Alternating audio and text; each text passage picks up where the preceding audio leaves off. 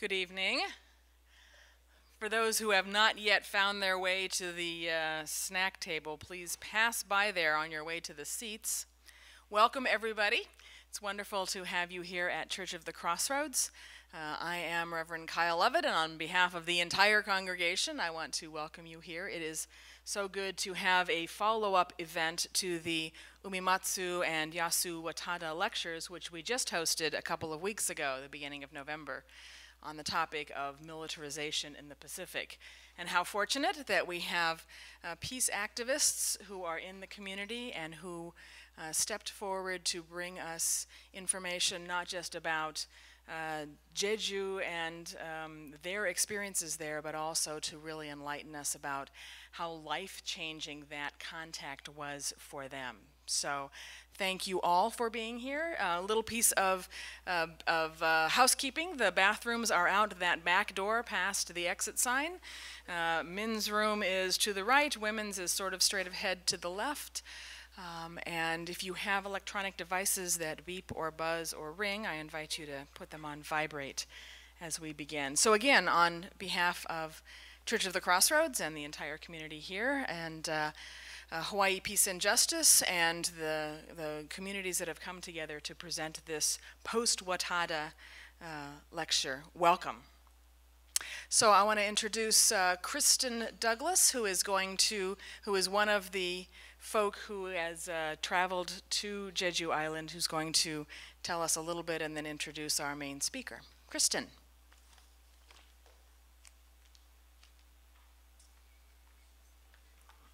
Thank you, Reverend Kyle. My name is Kristin, and a little over a year ago, well, actually in March of this year, bombing the coast of Jeju Island, which is a small island off of the southern tip of South Korea. Bombing began, which is the beginning of the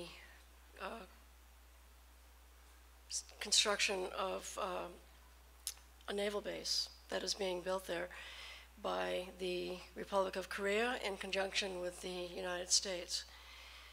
The United States is pushing for this naval base because it wants to contain China. And the people of Jeju do not want this naval base. If it is allowed to reach completion, it will devastate, it will completely consume one of the last traditional villages on the island. The people of the people in Jeju and Gangjeong, which is the small village whose coast is being devastated ecologically by the bombing and by the construction of the naval base, they have actually had no say in whether or not this naval base will or would begin to be built or not. They were duped immensely. They are bitter. They have not forgotten the Korean War. They have not forgotten the devastation of their occupation by Japan and what that brought to their and took from their lives. I was asked to go and witness what was taking place there, and I had no idea what I was going to experience. And when I got there, what I witnessed has become a life-changing experience for me. The human rights violations, the devastation of already endangered species, which will become extinct if this naval base is allowed to reach completion, are all taking place. I've witnessed police being kicking, shoving, lifting, throwing priests and nuns, young activists, young peace activists. I've witnessed police referring to the young activists as trash, as dogs. I've witnessed police destroying the art of the activists. And I'm going to turn you over to tonight's key speaker. I could go on and on and on. I would like to say, while you're listening to Koohan, that what is needed most are in the village are people.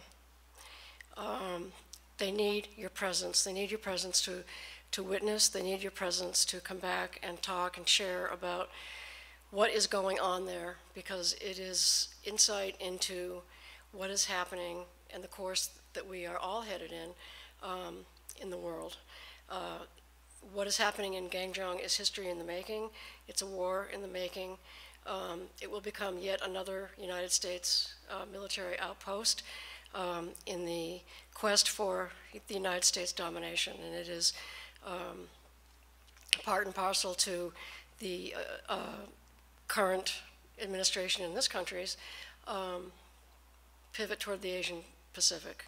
And what is beginning to happen in Gangjeong is not at all unlike what happened here on this island.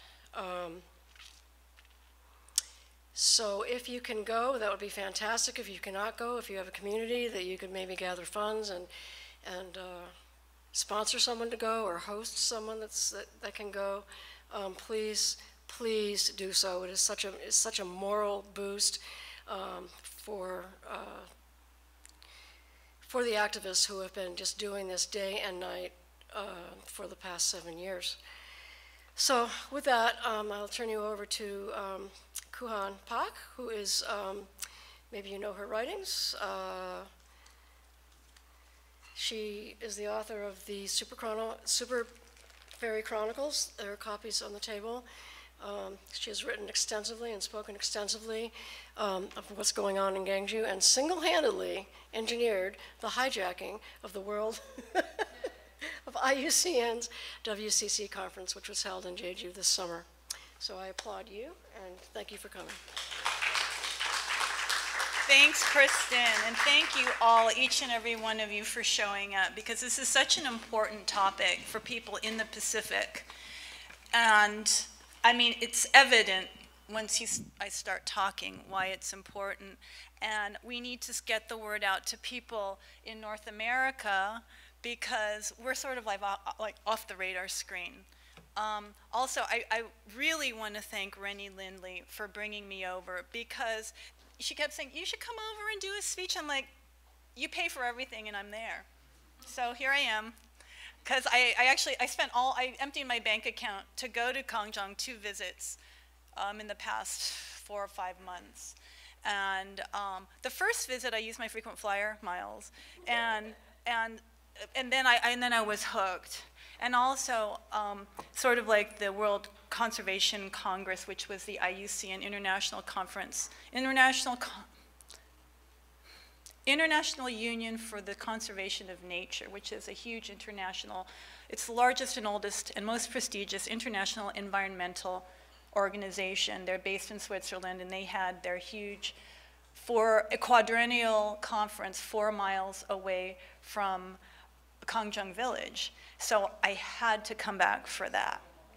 But I want to, how many people know about the Gangjeong struggle, so I can know like how much to go over? Okay, and how many people know 0 about the Gangjeong struggle? Okay, so let me first talk about, also, I want to thank Reverend Kyle, because every time I come to Church of the Crossroads, I have a really good experience. And the first time I ever heard of it was from Joseph Gerson, who runs AFSC in Cambridge, Massachusetts. And he is such an important, towering figure in the demilitarization of the world and the Pacific. And so he told me that during the Vietnam War, he had a connection with people, conscientious objectors in Hawaii who were hanging out here, and he was connected to them. So, and then we did our Moana Nui conference here last year. And and here I am today. So thank you, Reverend Kyle, for all your good work. Also, I want to say that on that table there is pieces of paper that you can sign, 1 person per paper, to say no to the Osprey helicopters to be stationed here. And it's sort of funny, it was kind of a surprise, because originally they were supposed to go to Guam, all of them, And the people of Guam rose up and said, have you really studied the environmental impacts of this? Because they threw together an EIS that was completely just thrown together, put together by an outsourced company of an outsourced company of an outsourced company, people who had never been to Guam writing what the environmental impacts would be. And when senators went there, they realized this is completely not feasible. And because the people rose up and spoke, now we have the Ospreys and Okinawa, and they're going to be rotating, and where else? Does anyone else know? Well, anyway, it's sort of like rearranging the deck furniture on the Titanic. And ideally, it'd be great if we could just say, we want to solve problems not through ever-increasing military, but maybe through dialogue. So also, there's copies of my book that I co-wrote with my husband, Gerrymander, called The Super Fairy Chronicles. And Gangjeong, I kept getting so reminded of the Super Fairy boondoggle as I watch this base struggle, the struggle against the base, and these two huge opposing forces, which are, in both cases, the corporations in cahoots with government and people. And most of the time in those struggles, the corporations and government are just so much stronger than the people. But every now and then, the people are super strong because so many different groups come together and form a huge coalition. And so that's how Super Fairy was defeated. And that might be the way we hope that the Gangjeong base struggle will win. Yes. Thanks. So if you would like to give a donation to HPJ, Hawaii Peace and Justice, you'll get a free book, The Super Fairy Chronicles. And is there anything else? Also, there's newsletters and stuff you can pick up. So, okay, let me talk about Jeju. How did I first find out about it? Well, Jeju-do, who here is Korean? Okay. So for Korean people, Jeju-do is like, I wouldn't say it's like the Hawaii of Korea, though Koreans always call it that, because it's so much more ancient and in the way back consciousness, and the fact that the agriculture was so fertile and the water was so pure, and a lot of the cultural traditions in terms of music go back, ancient and pre-Confucius matriarchy was there. Genghis Khan trained his horsemen there in about 1200. There's been civilization there for 4,000 years. So to say it's the Hawaii of Korea is so superficial. It's not only is it a tropical paradise, quote unquote, where they have the most dense population of UNESCO World Heritage Sites in the world, but very beautiful, subtropical, but it's also very, very culturally important. It's where you might have heard of the henyo, which are the lady oyster divers that dive down into the coral reefs and pick the abalone and the octopus, and they go fishing that way, and that's sort of linked with the matriarchal society. They were the ones who taught the Japanese oyster diver ladies how to do it. And a lot of Korean culture was passed on to Japan because it started in China and then it moved east. And that's one of the things I think is so tragic about this base is the base is really these people's home is being used as the front lines by global superpowers, in this case the United States, to make themselves a target against their heritage, their forefathers, I mean the country from which all their heritage comes. And already the division of North and South Korea has divided the souls of every single Korean because everybody is North Korean and South Korean, every Korean.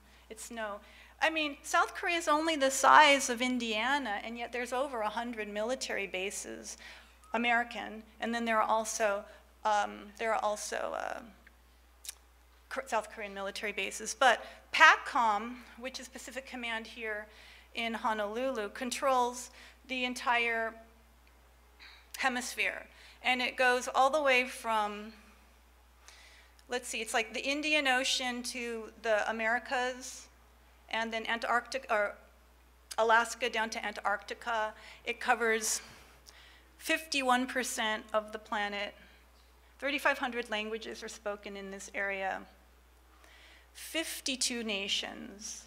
And in November of last year, I went to a speech in San Francisco by Admiral Willard, who is the guy who runs PATCOM. And the name of the speech was Protecting the Commons.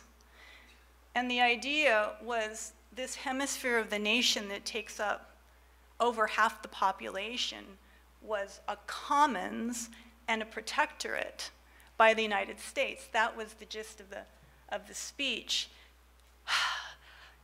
The South Korean military is fully controlled by PATCOM. So what was interesting was most Koreans don't know that, and most people don't know that. And so when I was there, a lot of the pro-base people were saying, no, we need this base for our sovereignty. This is for South Korean sovereignty. And they would ask me, reporters would come up and they'd say, don't you care about South Korean sovereignty? And I said, South Korean sovereignty will begin when you get rid of the Mutual Defense Treaty between the United States and South Korea, which says that the South Korean military is subordinate to Pacific Command in Honolulu. They had no idea that that existed. I don't actually think they understood my English, but I gave it a try. Okay, so how did I find out about Jeju? When I was 9 years old, in 1970 or 69, I had just moved to Korea from LA, which was very traumatic because at the time Korea was the poorest nation in the world, and we lived pretty comfortably in LA. But my father was Korean, and we wanted to move back to Korea. And I had, like, you know, I was coming from the age of Aquarius, and my boy cousins were like, you need to go to Jeju Island, you're too bossy. Because they weren't used to girls that were, like, thought they were equal to boys. And I'm like, Jeju Island? He goes, yeah, that's Woman's Island. I'm like, oh, okay. So I always stuck in my head, like, that seems really cool. And then later I learned about Genghis Khan as I got involved in horsemanship. And then I thought, oh, I've got to go to this island. But the thing that finally brought me there was 2 or 3 years ago, I saw some blog from Sung-hee Choi, who's with Global Network Against Weapons and Nuclear Power in Space, talking about how people, like this 72-year-old man, like, went into a coma after being beat up by police because he was he was protesting this announcement that a base was going to be built. And it was on Jeju Island, this island that I'd heard about for so long. I'm like, oh, well, I guess it's been 40 some odd years, I better go now. I never went when I was a little kid, so I went. The first time was in June of this year. And I want to just start showing some pictures. Okay, I just threw this in here because we could get the lights. Oh. This is,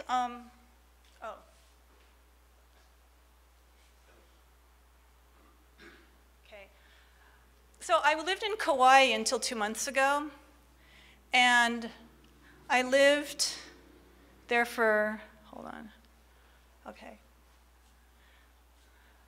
for 20 years, and as you may or may not know, Kauai is home to the world's largest missile testing range, Pacific Range Missile Facility, which is actually leased.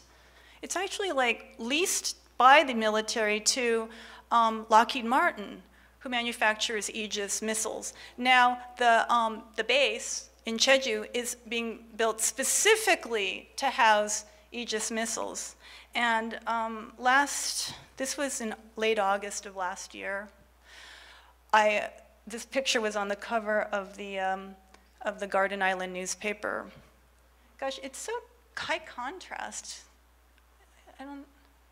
It's showing up much nicer on my computer. Hold on. Now I made it worse. But, okay, we'll just have to live with that. But you can see Inoue's on the far right. And what this is a celebration, and it's a very reverent celebration at PMRF, where Aletha Kauhi, who I've worked with on indigenous issues, is giving a gourd filled with soil from a section of PMRF that they are now building into a new test range for Aegis land missiles. And they just got about $58 million to build this, and so this is a celebration. And she's giving the umeke full of the soil to Captain Mongilo, who runs PMRF, and you can see, and she's the most respected kupuna she's a direct descendant of Prince Kuhio. And you can see, what's his name, Inoue on the right, looking very guilty. But like, when I saw this picture, I just freaked out, because I just couldn't think of anything more disgusting than the way the whole thing was set up and staged, and people looking like they're praying, and everyone, I mean, there's such a quality, a religious quality to it. And then like the henchman over here, Inoue, who like rigged it. And of course, this is all for Lockheed. And I don't know if you know, but for the past, ever since 2001, ever since 9/11, the #1 campaign contributor to Inoue has been Lockheed Martin. They also, like I said, lease PMRF, and they're the ones building the Aegis missiles. And the Jeju base is specifically being built to house Aegis missiles pointed at China, which is 300 miles away, and also going to be the home very close by of their new aircraft carrier, which has just recently been built.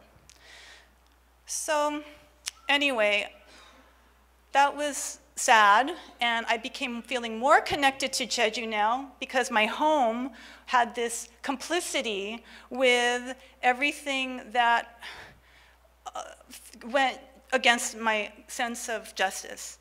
And then the next day, this was going on in Jeju Island. People were protesting the base, and there was a huge crackdown. And I got an email from a friend who was there saying, oh my God, so many people got arrested, so many people got beat up. And this was before they used to, when I was there, they started doing all the protests in front of the new base construction. But this was before the base construction started, and this was at a crossroads, the access road to where the base construction was going to be.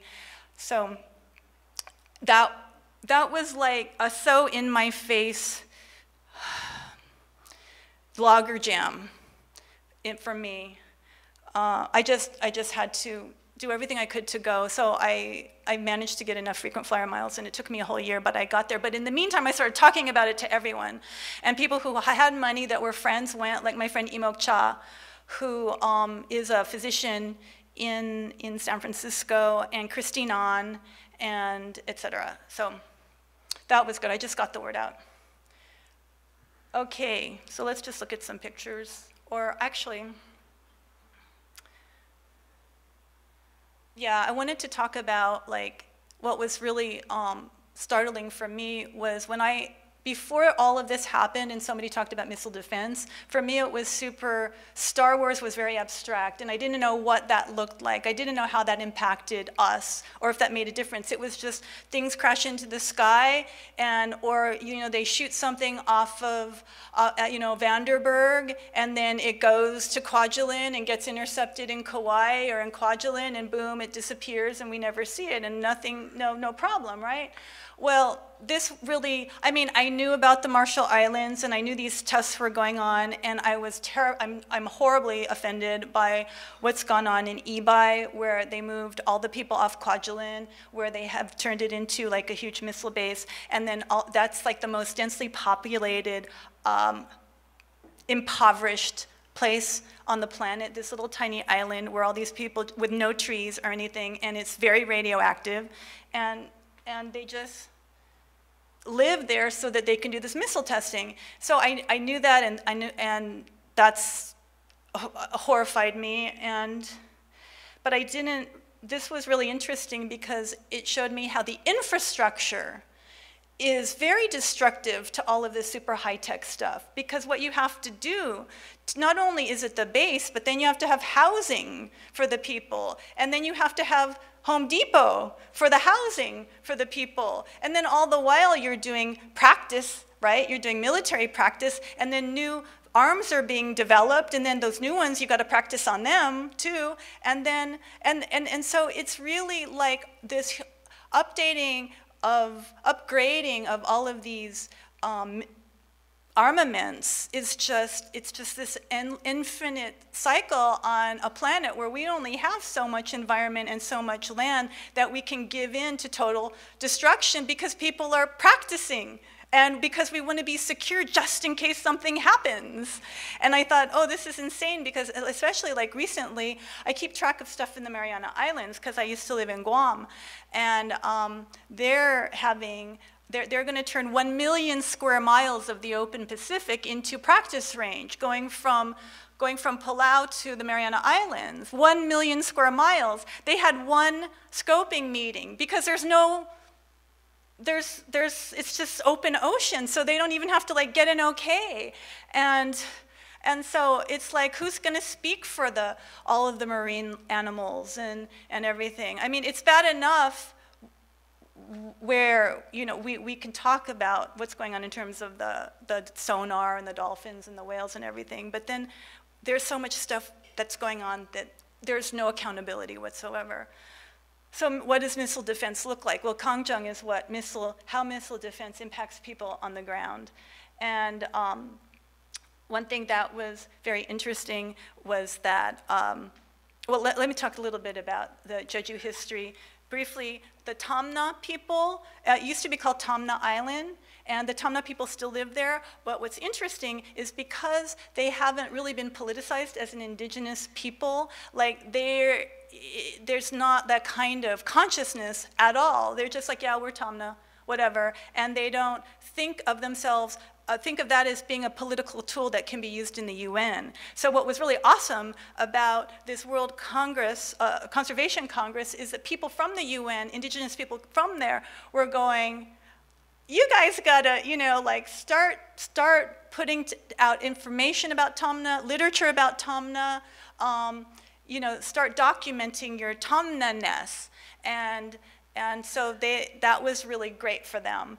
They've been around since, well, the Tamna Kingdom was documented to start around the 1st century, but there's been civilization in Gangjeong for 4,000 years. And then it was subsumed by Korea in 900, but still, it always retained its own language that is a dialect of Korean that Korean people can't understand, but it has more equitability, like between men and women and rank. It's much more equitable language, and I forgot what I said, but anyway, it's very interesting history, and of course, it's a volcanic island, and rocks are really important. Like here, it reminds me. It was so funny because my friend Imoka had just come back from Gangjeong. We had a Moana Nui conference over at the UH Hawaiian Studies Center, and she's like, oh, this is just like Jeju. This is just like Jeju, and I'm like, it's so Hawaii, like all the lava rocks everywhere, and for someone to go, oh, I love it. It's just like Jeju. It's just like there's like there's a affinity. When I got there and when Kristin got there also, people were always asking us what Hawaii was like. Is the base going to be a good thing because Hawaii's hugely militarized? It's been good for Hawaii to have the base, right?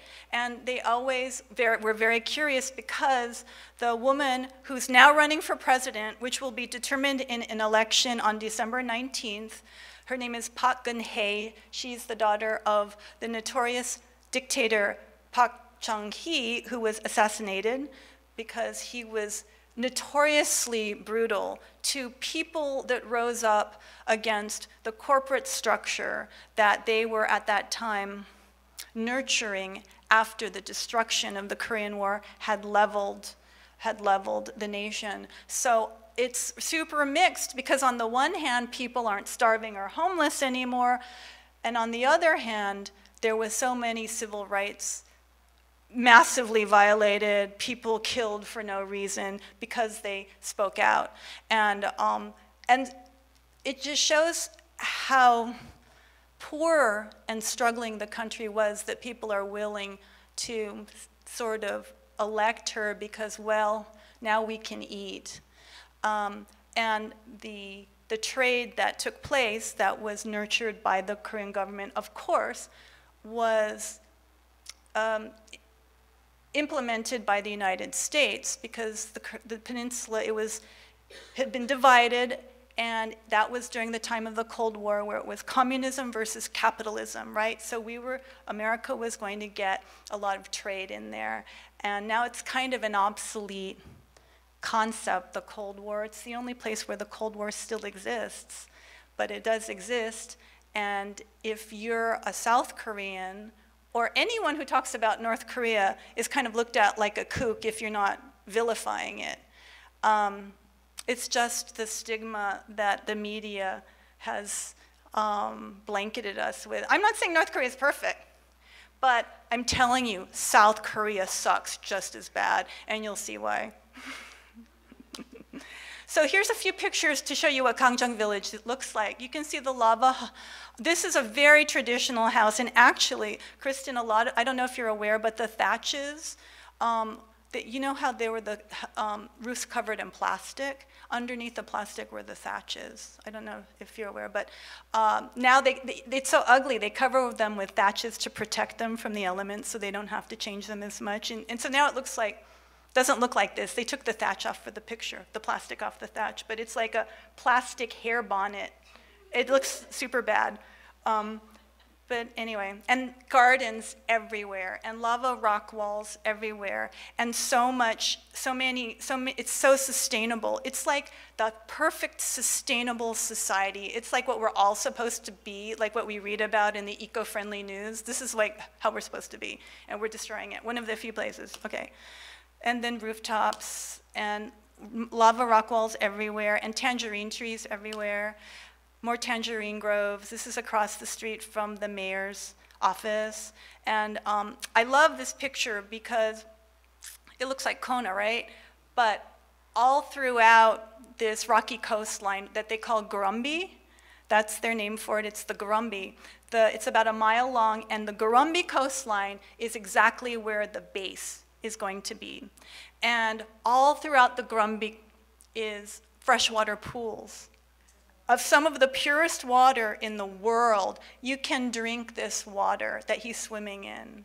Now, the way these freshwater pools come up is it rains on top of Mount Hala, which is the volcanic mountain that gave birth to this island. And then, now, somebody told me, Mi-kyung told me, and she's an enthusiastically anti-base Tamna person who I love. She's totally fun, and she runs a women's battered shelter clinic. But anyway, you might see a picture of her. But anyway, she said that it takes 1 century for the time between the rainwater hits the ground and comes up from as pools. Now, I really have a hard time believing that, and I really need to check that out. So as a journalist, I'm just putting a footnote, let's fact check that. But that's what I heard. And if that's so, that's like a century of lava filtering. And also, I looked up this lava. This lava, it's not basalt lava, which is what we have here. It's andesite lava. Andesite lava is the kind of lava that has the, it starts with a Z, and they used to sell these little drops of it for $35 in a bottle. And then you take it, and then it cleanses you. I'll think of it later. But anyway, like the fact that it's being filtered through that just blew my mind. In the distance, you see Tiger Island. It's a sacred island. Well, the whole island is sacred. But this particular island is officially sacred because it is a UNESCO biosphere reserve. And in this area, it's also a Korean national monument because there are so many species of soft coral. There are, in the 70s or 80s, some species, and so many other things. Dolphins. It's the only place in Korea with dolphins. There are only 100 left. Of course, the base will kill all this, and what's really interesting is the fact of how many dolphins, or that even there were dolphins, and also the fact that the coral was there, had been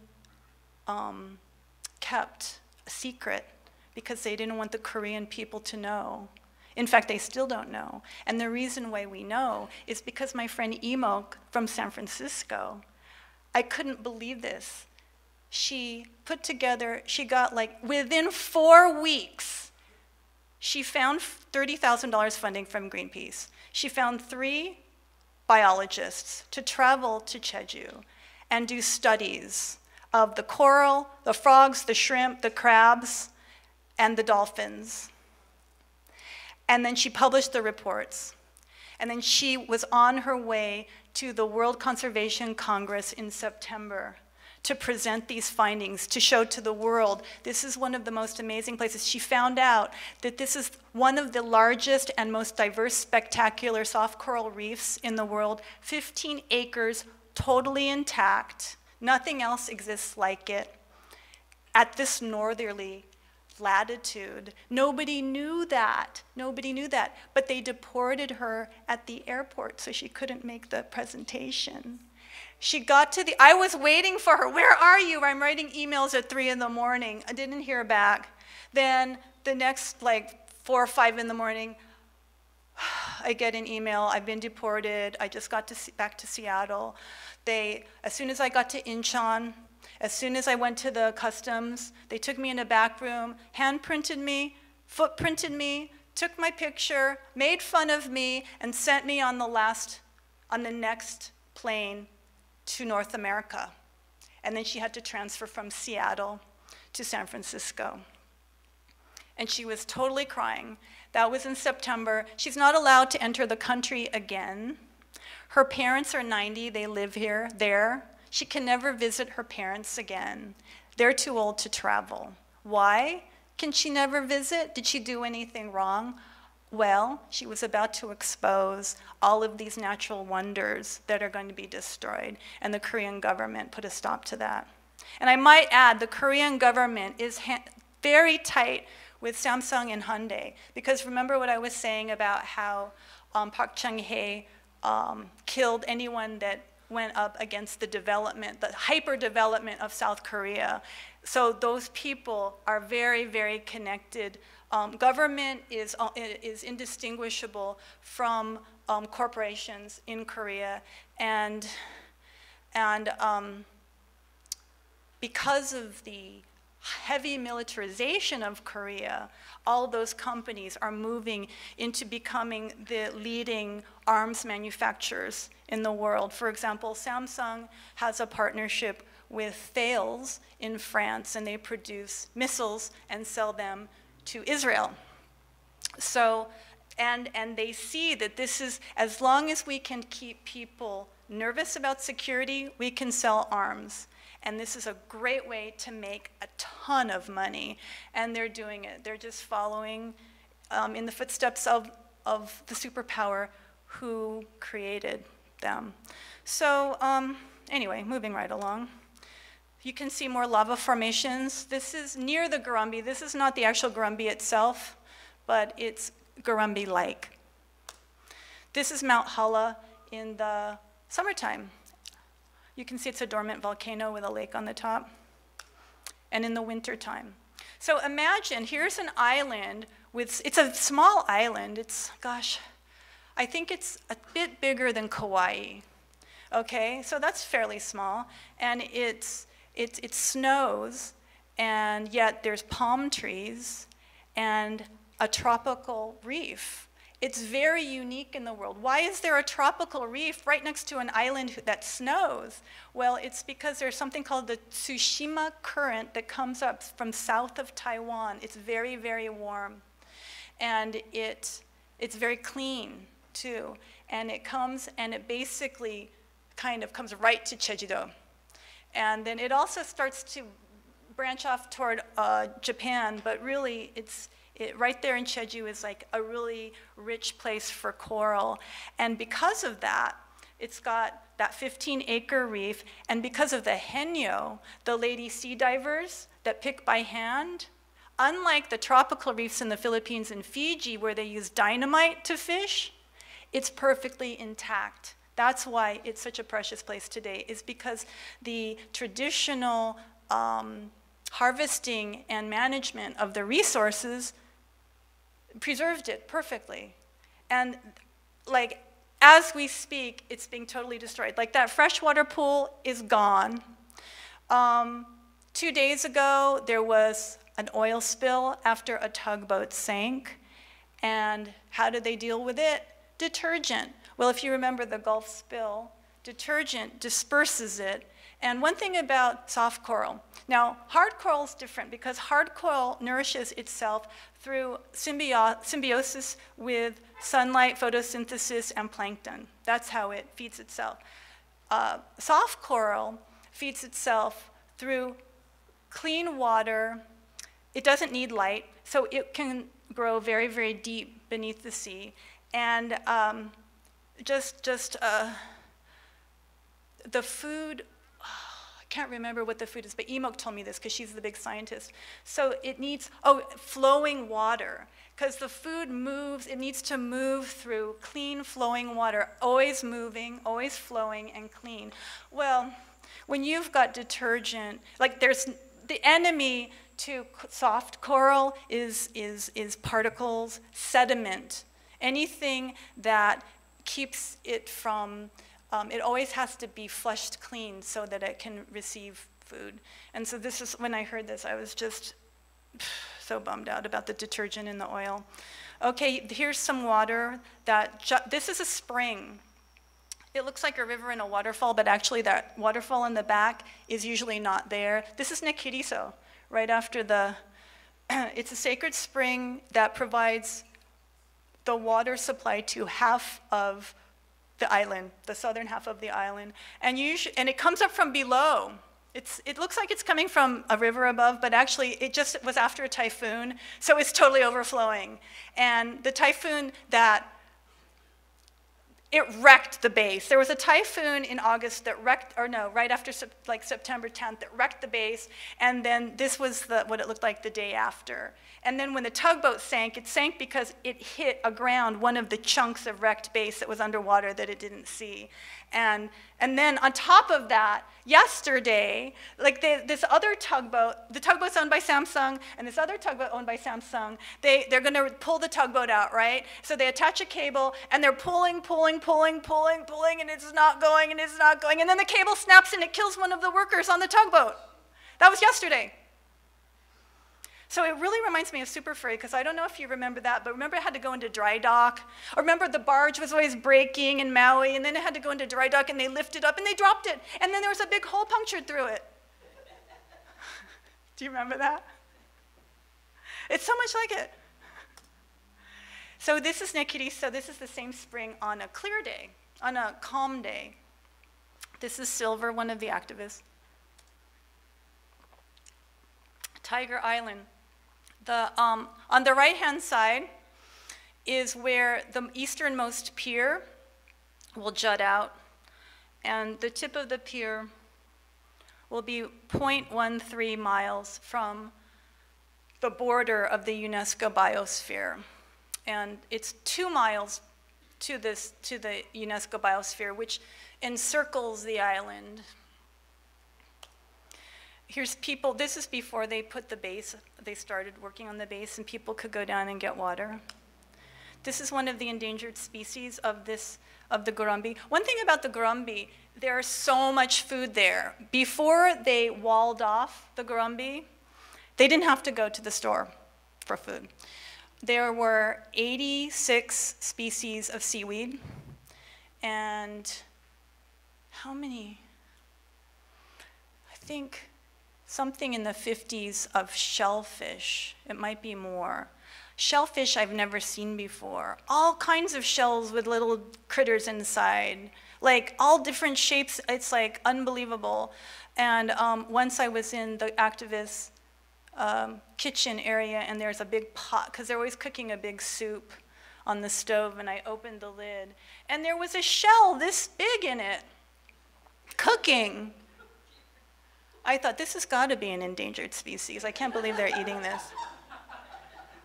Anyway, this is the first year where the villagers are not going to be able to eat from their food source. Now, the Korean government has been saying in their environmental impact statement that there will be, they call it, incidental impacts to the villagers of Gangjeong. No, these are very direct impacts. For the first time, these people have to find some money to go to the store and buy some food imported from, I don't know, California? I don't know. Anyway, that's the frog that lives there. Here's a henyo. Imok took this picture while she was visiting. And there they all, they're hanging out outside of their trade union.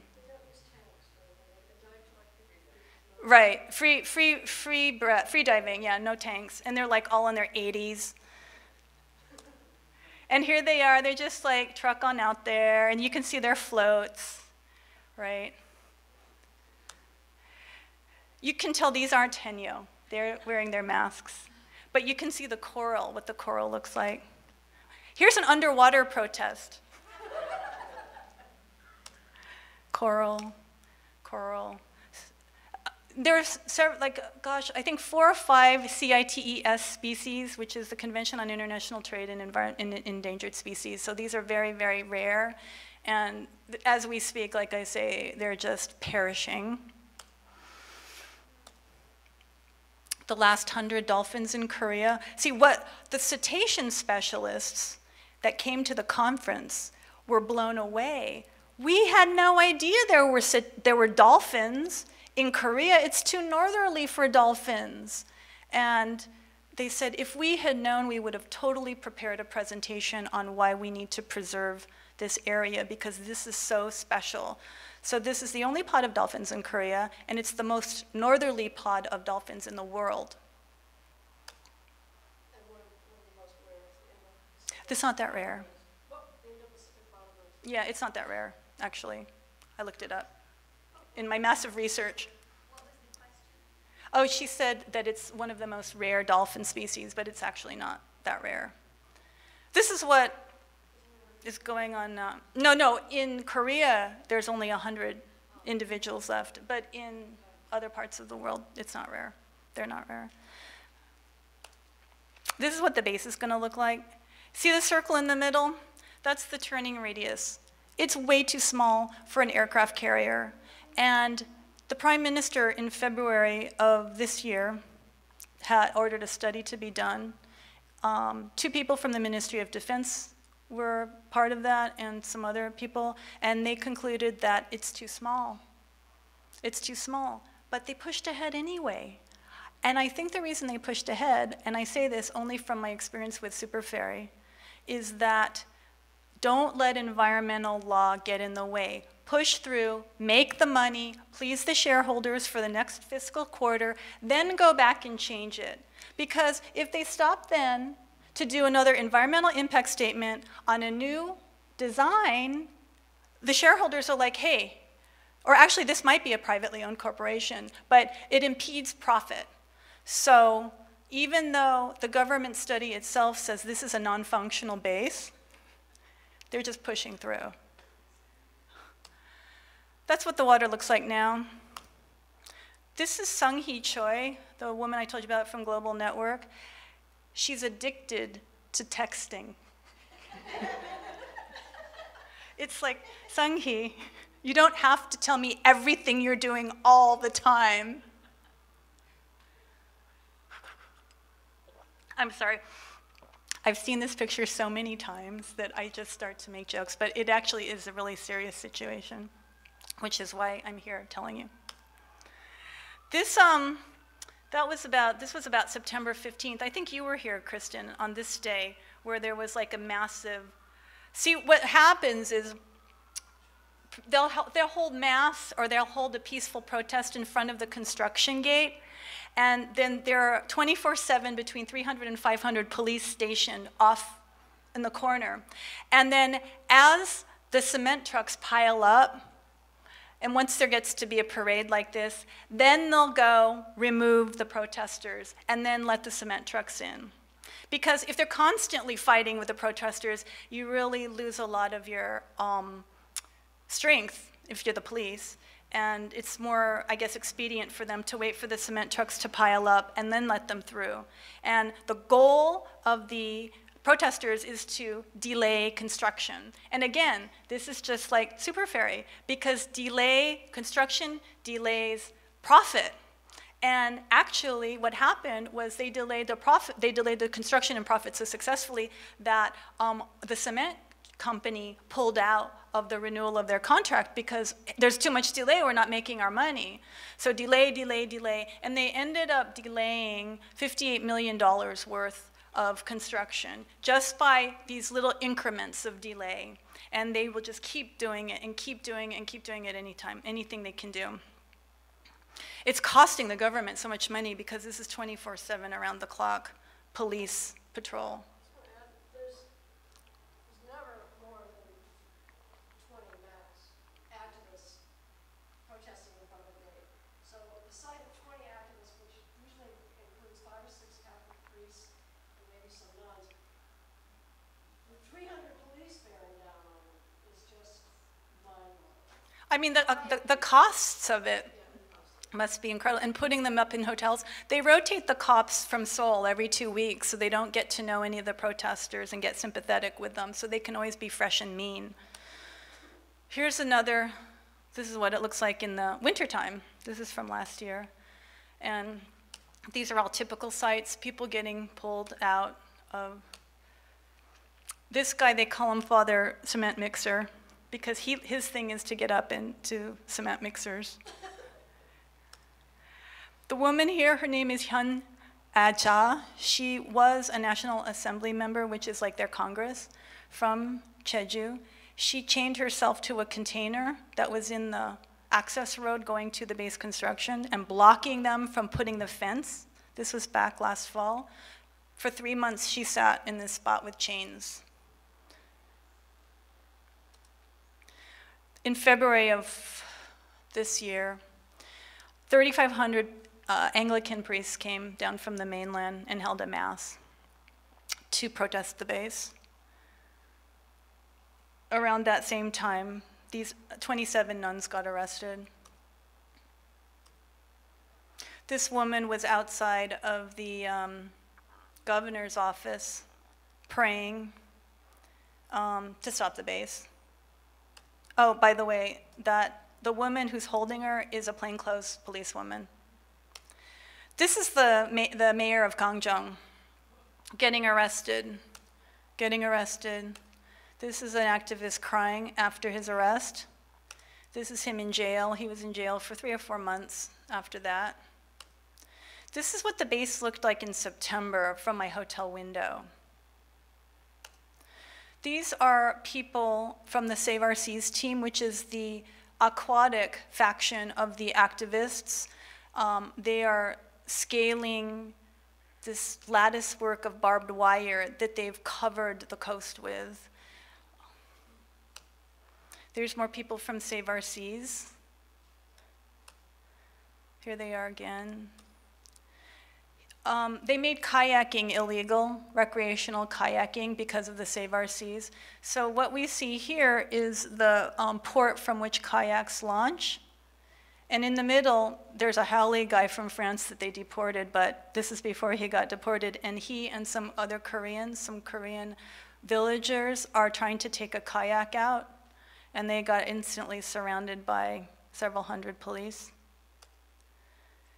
These activists are going out to give moral support to a young 26-year-old man named Kim Dong-hwan, who you can see him about 1/4 up the crane. It looks like a little dot.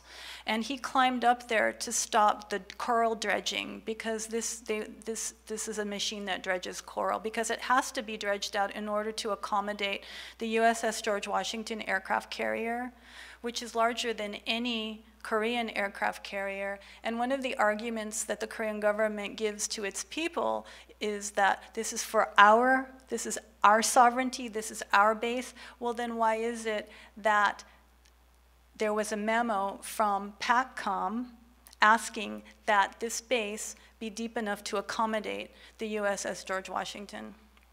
Anyway, what happened with Dong-hwan was he managed to get the coral dredging delayed, because when he was arrested, he pointed out many, many environmental infractions. But he was put in jail for about 3 months, several months, but he was recently released. He was very happy about what he achieved, because to have a delay of somewhere in the range of 4 or 5 days, that's an enormous amount of money lost. Any bit that they can get delay, it's a victory, and they're happy to go to jail to earn that. These are archaeological sites that were discovered while the construction was going on of a 4,000-year-old village that one of the guys from Seoul, who runs the archaeological museum, said it's one of the most important discoveries in Korea, because the civilization's very old there, but the government says, well, it's not that important, so just go ahead and build over it. Also, there's countless burials in this area. And going back very recently, like going all the way from 4,000 years ago till like 50 years ago, countless. That's like a dredging barge. This is the impact of the construction dust on the tangerine crop. This is the women's farmers raising hell. And there's Mi-kyung. She's my favorite. She helped me so much in explaining Tomna culture, food, language, sacred sites. And, oh, okay, so this, right before the WCC, which is the big environmental conference, these guys, and Kristin was part of this, they went on what they called the Grand March for Life and Peace, and that was a 6-day march in the hot summer sun. It gets very hot, like really hot, around the perimeter of the island. Two groups went around, and then they met in the capital, which is exactly across the other side of the island. And along the way, you know, they're campaigning and informing people, because there's no freedom of speech. So to get the message out, you have to just go to people. And so they went and they marched and they told everybody what's going on in Gangjeong. And then at the end, it culminated in a massive concert in Jeju City, the capital city of the island. They're so organized, it's unbelievable. And yet, none of this is reported in the mainstream news, and it's massive. Okay, so here's a scene out of the World Conservation Congress, and it was very scary. Did I mention that Sung-hee, oh, I was talking to someone earlier. Sung-hee, the one, she's sort of like one of the first people to get the word out, because she's Korean and she was like sending in dispatches on her blog as to what's going on, and that's how I first found out about it, and people started to find out about it through her. And so she's a well-known activist against the base. So she and the mayor, who you saw earlier, who's to her left, they were invited, but they still had to pay $600 admission to come and speak at this conference. And this particular event was supposed to be limited to 12 people. But once word got out that they were speaking and also what was going on with the base, we filled the whole room. And it was very, very moving because up until that time, the oppression and lockdown at the convention center was just like unbelievable. SWAT teams, Sung-hee was on her way, the day before, Sung-hee was on her way into the convention center. She got jumped by 20 police women who grabbed off the badge to get her in that she paid $600 for. So she couldn't even get in. So that morning, the next morning we were supposed to go do this event that I had been sort of prepping for, and I sort of organized it. And I call her and I go, okay, Sung-hee, are you ready? The lawyer, and she's like, I'm not going, and the mayor's not going. I'm like, why? She was terrified because the day before she got jumped by the cops. And she's like, she already was in jail last year because she held up a sign that said, no Navy base at a UN conference in this, right, like a hotel away from this convention center. And she's like, forget it, I'm not going. And then I called the lawyers. We had some lawyers, I can get into that, but we had some advocacy there from Chicago. And I said, you have to do what you can to get these guys in. And so they called Sung-hee and Mayor Kong and said, listen, we're gonna come to the village, we'll pick you up, we'll stick you in the car, we'll surround you so that you get in safely.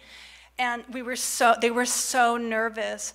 And the thing that blew everyone's mind was after all of that physical violent threat, there was so much love flowing from the international community. And when they told their stories, tears were streaming down because it's like we struggled so hard, and then they were just pouring out their stories.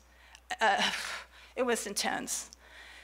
Outside of the conference, this sort of, we had our activists, after we got past the initial, and I can tell you the story of that if you're interested, but there was a lot of resistance by the IUCN to let anybody in because the Korean government paid IUCN $21 million to come and have the conference. So basically they signed a contract saying they wouldn't let any activists in, they wouldn't let them within a 2-kilometer radius of the convention center, but this whole, once word got out, there was this huge uprising within the IUCN between the 1% of the people who got paid off and the 99% who are the well-meaning environmentalists who comprise the membership. And because they were all threatening to quit, they had to start allowing the activists to be heard. And this is outside and in the theater. Mayor Kong was invited, and Sung-hee was translating to speak after a film screening by Toby McLeod, who did a film about indigenous people and sacred sites all around the world. Emetaluli and Hawai'i and Kaho'olawe are part of this film. Do you remember the name of the film, Terry? Does anyone? He's from Sacred Lands. Is it Sacred Lands? I think it's called Sacred Lands.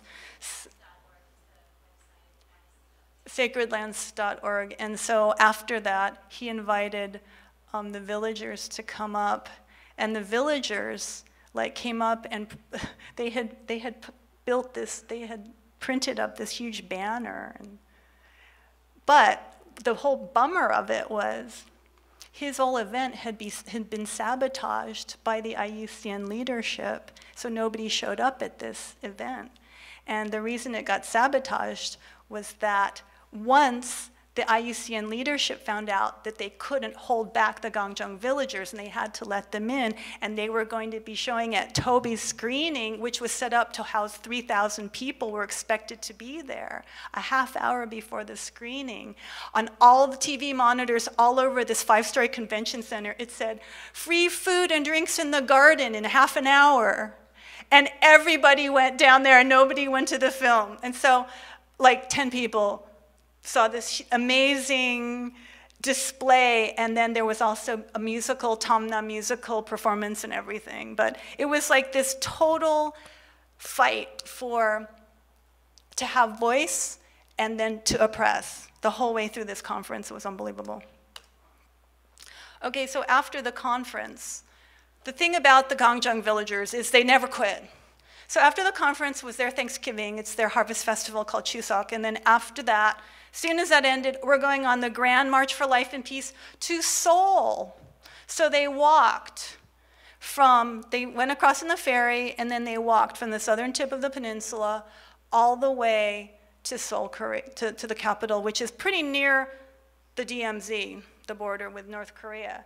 And along the way, I mean, these people are sophisticated because they're so down to earth and from the heart. So they gathered support from people striking at this factory and people who had been displaced by this base and farmers who could no longer sell rice because of the imports through FTA, free trade agreement, from California rice, and people who had lost their land because they built a rivers project and flooded their land out and farmers couldn't farm anymore. They went everywhere, wherever they went, they walked, and they told everybody about what was going on with the base. And so here they are at a temple. Here they are in the rain. See, they're so exuberant. Here they are through, this is not Seoul, but this is a city. They went through country, they went through city, they went through sunny, they went through rain, they camped out, they walked the length of their country, collecting people along the way till they got to Seoul and had a 5,000 people strong rally. None of this was reported in the media. It is totally repressive. It was unbelievable. The government has no interest whatsoever in the people's voice. Meanwhile, because so many of the villagers had gone on this grand march, it left the people in the village who were defending the base and making the delays very scant. There weren't very many people there. So, and not only that, that's at the time where the police went from being like 10 hours a day to 24 hours a day. So the police and the construction companies were taking advantage of this grand march. Like they're weak now, we're gonna like move in and we're gonna do some building. And they started doing construction 24/7. Around the clock construction. So you can see they're scared of something, because otherwise why are they like fighting to do this construction? And so here these guys are sleeping, mocking the base at 3 in the morning with cops everywhere. Like I don't know how you could get a good night's sleep. Here's Sung-hee again, sleeping, and this surprised me because everybody kind of has a job. Some people, like I'm sort of behind the scenes international organizer. Kristin is like in front of the gate yelling. Sung-hee was a computer person, and I was really surprised to see her at 3 in the morning sleeping in front of the gate, because what that told me was that they had really lost a lot of their forces in terms of the delays of the trucks. Then they started putting rocks in front of the gate. And this was about a week and a half ago. Carrying boulders. And then the cops would come and pull them away. And then they would come and put the boulders. And then the cops would pull them away. See, there's cops pulling them away. They also, at this period, brought in some very low-wage Vietnamese workers who, within a week of arriving, started protesting the work conditions because they're used to a tropical country and it was really cold there. It was really hard for them to sleep in the really cold containers. So the Gangjeong villagers, always thinking of new ways to organize, printed up this banner that said, I think it says, we love our home too. We love our home as much as you. No Navy base in Gangjeong, in Vietnamese. And also at that time, a lot of Korean workers were laid off because they were replaced by the Vietnamese, and I think there was a sort of a labor dispute. That's it. So, are there any questions? Yeah. What is the status of that scientific report? Has it been published? It's available online. That's all. And actually, I'm trying to. Could you take the mic with you so we can pick that up? Oh, okay.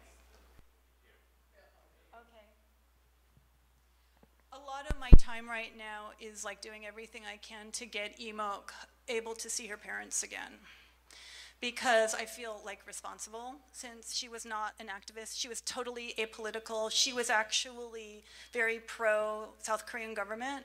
Now she's not at all. She went through a transformation like everybody does in who visits Gangjeong. And I was like, yeah, you have to come, you know, and she got super into it. Because we went 15 years ago, we met, because I used to run the slow food convivium in San Francisco, and she called me, and she was like, you know, she's a rich doctor in Marin, and she's like, oh yeah, let's do slow food. And so we'd go traveling, and we, you know, we're like, we had this very exuberant thing. Well, she approached activism the same way, and now she can't see her family again, and I feel totally responsible because she sort of took my lead. So I'm just doing everything I can to get her, like if we didn't have her deportation to deal with and getting her to see her family again, we would concentrate more on getting the report more out there. But we have been communicating with a lot of international biologists about it that we met at the environmental conference. Yeah. Obviously, this is a fairly esoteric issue that has flown beneath the radar. I just found out about it recently. I think Gloria Steinem wrote something. Right. So I was curious about a few issues of clarification. What exactly is the population of the island, and how do they sustain themselves other than fishing and farming? Okay, the island has been very, very rapidly developed. So the population is, it's either 1 million or 2 million. I can't remember. Okay, and because it's been so rapidly developed, like since 1990 is when these started. They made an announcement. We're now going to have hotels in 1990, and actually one 23-year-old young man named Yong Yang Chan self-immolated himself in protest. And as a result of this, there was a huge uprising in Jeju Island, saying we want the rights of us islanders to have our access to our resources, our natural resources. We demand that you preserve the X amount so that will always be for us to use for our food. And so the national government gave them that, and it's called the,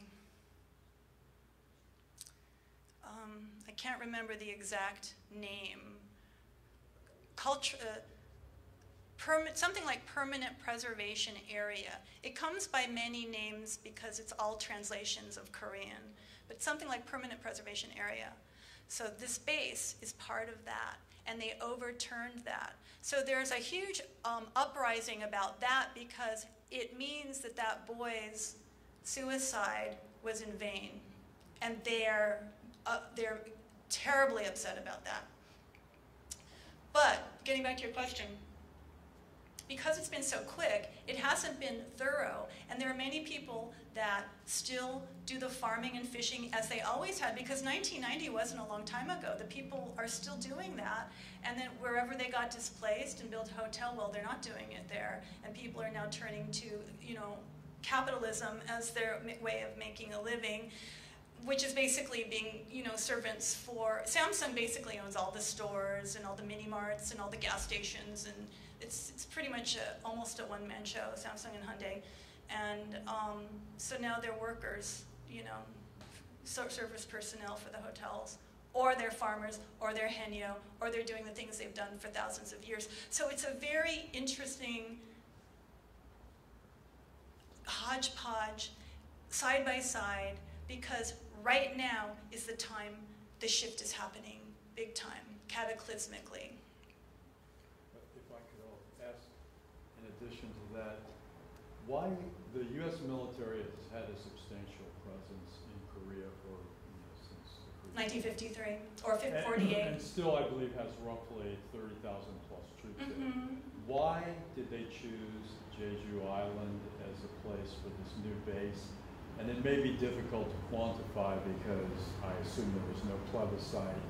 What percentage of the population could you estimate is opposed to it? Because you said some were in favor of it. Because I said what? You said some were in favor of the. Oh, well, much of the continental Korean population is for it because they have no. My father's third wife lives there, and I was talking to my stepbrother, and I sort of fessed up. Yeah, I'm going down to protest the base, and he's like, "Well, I want the base," and he's about 25, and he goes, "Why?" And he said, no, he said, "I want the base," and then I go, "Why?" And then he says, "Because I want to bomb Japan," and I'm like, "Why?"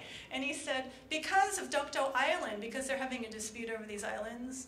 And I just thought, oh my God, that's so dumb, because aside from the fact of just like it's dumb to bomb someone, especially who's like right next door, it's like he obviously doesn't get that like the US has orchestrated Japan's military and our military and Korea's military and the whole military for that whole region, and Japan's like the biggest ally in the region, and there's no way that they would underwrite the bombing of Japan. But I didn't even get into him with that because he's just like, yeah, we don't want them to take our islands. So a lot of people are extremely ignorant in the Korean mainland, and they just, there's so much, basically the entire nation and the entire peninsula, North and South, suffers from incredible post-traumatic stress disorder, as do many, many people in Asia from World War II.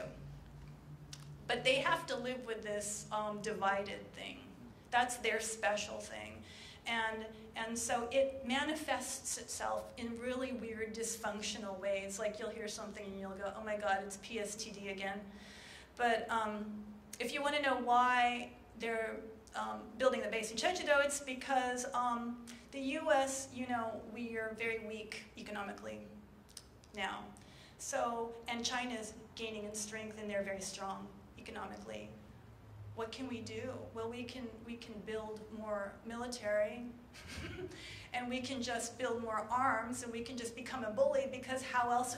Because we're sort of like, that's what's going on. So in November of last year, Obama, Secretary of State Clinton, and the head of the Pentagon, Leon Panetta, announced something called the Pacific Pivot, which you may have heard of, which has to do with the Ospreys coming here, which has to do with the Guam buildup. And basically, the idea is to beef up our military in the Far East in order to contain China, which is so interesting because the word containment came out of the Cold War, because we were containing communism. And so now we're gonna, and it's, the thing about that word containment is it acts like they're the ones getting out of their borders. They need to be contained. We're all over the place containing them. It's just so, like, ass backwards. So if you look at the map, well, actually, that's not a really good map, but if you look at the map, Korea, if you like pretend there's no borders, Korea's a peninsula that actually is one side of a big bay, and China's the other side of the bay. And at the bottom of that peninsula is Jeju Island. Now, the place that the aircraft carrier that just got built by the Chinese is going to be ported almost at the top of the bay. So it's so near. It's only 300 miles away from China. So we're actually encircling China with these Aegis missiles that are being tested in Kauai. And so it's going to be, we've got Aegis missiles stationed in Singapore, the Philippines, Australia, Korea, Japan. Are there any in Guam? I'm not sure. Probably, because Guam has everything. Did you read that article about the Ospreys going to Guam? And like the politicians there are like hopeless, and they're like, what? They're not dangerous. They're so dangerous. Okay. But that's the strategy of the Pacific Pivot, is to encircle and contain China, and so it's perfect geostrategically. What kills me is that in doing so, these people's homes are being sacrificed for a superpower thousands of miles away who can't invest in its own education, healthcare, and economy, is going down the tubes, and how does it react? By putting all its money into containing China because China's doing so well. And also, Bruce Gagnon, who I mentioned before, who's head of the Global Network Against Weapons of Nuclear Power in Space, said that the sea routes that go through like the Moluccan Straits, the Strait of Taiwan, through Taiwan, all the oil supply for China goes through here. So whoever controls these seas in the East China Sea controls China. But think about it, our oil doesn't come from there. Why are we so focused on over there? Well, I'll tell you, we did a lot of outsourcing of our companies who are now in China. And so we're protecting, the reason why we're so interested in the national security over there is because our companies who left us high and dry with no jobs in the United States are over there hiring cheap labor, so we have to keep it secure over there. Kristin? Could you talk a little bit, please, about how Jeju came to be known as the Peace Island and the apology that was delivered not that long ago for the disaster that happened in 1948. Yeah. Because it was the Red Island. Just a little bit. Yeah. Well, Sasam, which means 3, 4, or 4-3, April 3rd, was a notorious date in the psyches of all Jeju Islanders. Even though it wasn't just one day, but a course of several months, that there was this intense massacre where the South Korean government, on orders from the US military, massacred 30,000 Jeju Islanders because they refused to take a stance for or against South or North Korea. And as a result, they were labeled communists. And keep in mind, late 40s, 50s, this was the height of McCarthyism. This was, it's so weird because even I was talking to Susan, and she organized an event here in Hawaii that examined the Korean War, and the Korean community here, who's still embedded with this kind of propaganda, Cold War propaganda, is frozen in them, labeled her a communist, like red baiting. And it's like, dude, it's like the 21st century. And it's like they're frozen in this, and they take it very, very seriously. Well, so these people were massacred because they didn't take a stand one way or the other, and they were labeled communists. And so the US commander said to the South Korean commander, kill everyone you see in sight, because they're communists. They're communists, they gotta go.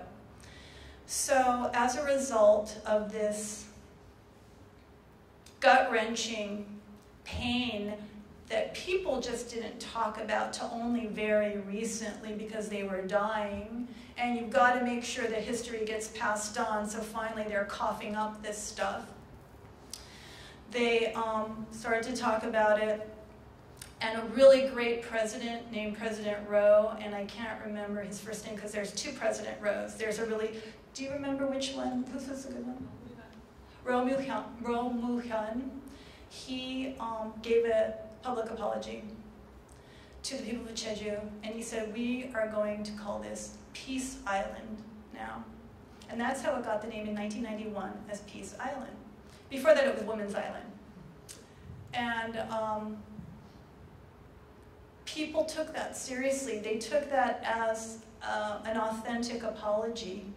So now that the Navy base is happening, it's like, how can you do this? So anyway, thank you, everyone.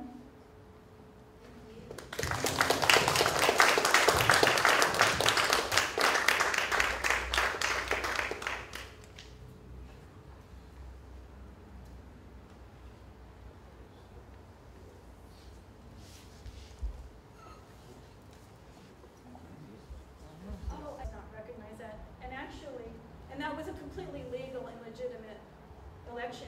And when we did the World Conservation Congress, I wrote these newsletters and distributed them to the environmentalists. I've got tons of them. So if you want, there's a lot of information here if you're interested.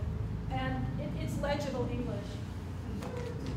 I also want to talk a little about the fact that when the naval base was, the idea of the naval base in Gangjeong was first brought up, that the government said, well, it's going to be a dual-purpose port.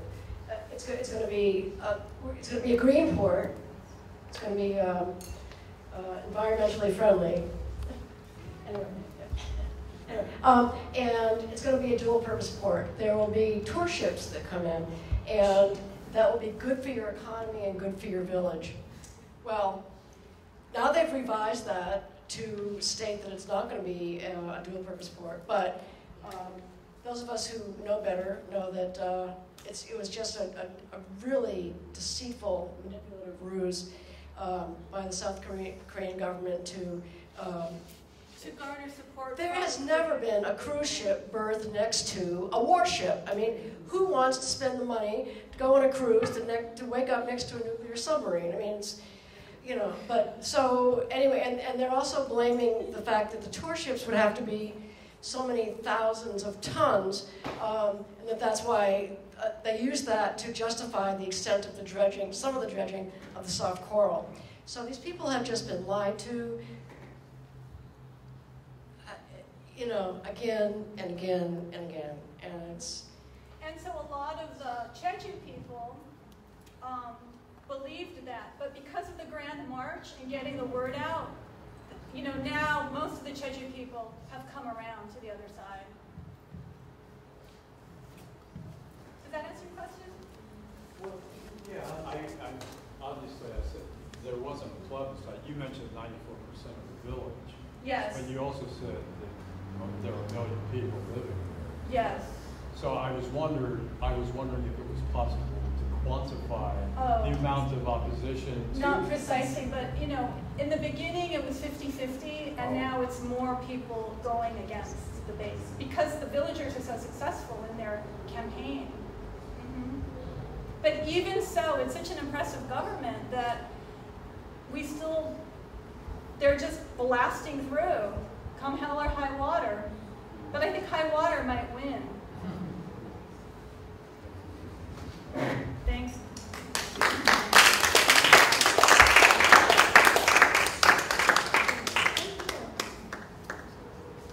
Oh, great. Awalau. I used to work at Hawai'i. So thank you, Koohan, and thank you all for being here this evening. Thank you for asking your questions and listening attentively. We did have Olelo taping this evening, so eventually we're going to be able to get a capture of some of this information to be able to share more widely. Please wander past the snacks that are still here. Please take a moment especially to come and see some of the materials that you might want to take with you and to see the maps that are available. You have more questions, yeah?